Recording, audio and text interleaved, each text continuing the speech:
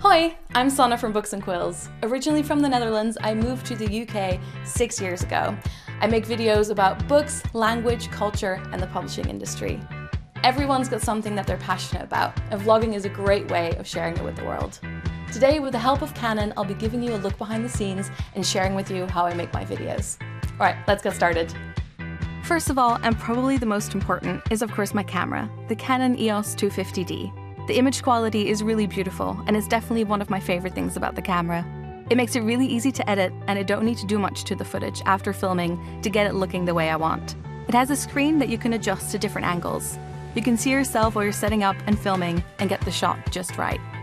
The 250D has incredible autofocus. You just look straight into the lens and it pinpoints your eye.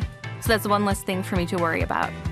I also love that you can swap out the lenses to get the exact look you want. All the functions and settings can be a bit overwhelming to start with, but all you need to do is try them out and see what works for you.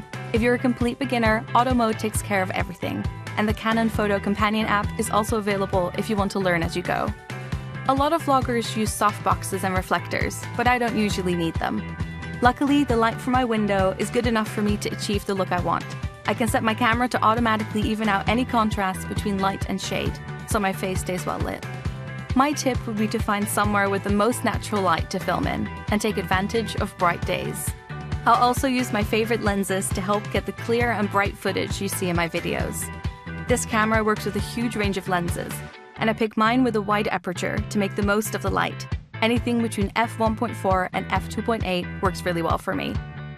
I have a standard setup in my room, as it's nice to have a consistent backdrop, but also because that way I can set up to film really quickly, since I know where everything should be. I use a tripod and often film while standing, because I feel like it gives me more energy. And I use different lenses depending on whether it's just me talking to camera or doing something a bit different. I'll probably use a wider angle lens if I'm filming with a guest, and switch to a lens with a beautiful depth of field if I'm shooting close-up shots. Let's talk about sound. Audio is a really important part of the viewing experience, so make sure you don't forget about it when you're figuring out your setup. I'm usually quite close to my camera when filming, so for ages I use the built-in microphone, which is really good. If you've got more background noise or want to step up your audio quality like I did, then you can use an external shotgun microphone. You just pop it on top of the camera, plug it in, and the sound and footage will sync up automatically. That's my process, but there's no right or wrong. I think a lot of people get hung up on all the prep and equipment, trying to make their first video absolutely perfect. My best advice is to find a spot you're comfortable in and just start shooting.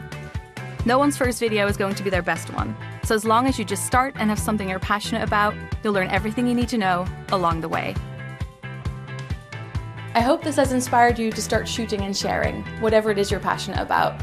If you'd like to know a bit more about how other vloggers create their videos, check out the rest of the content on the Canon vlogging page. Doei!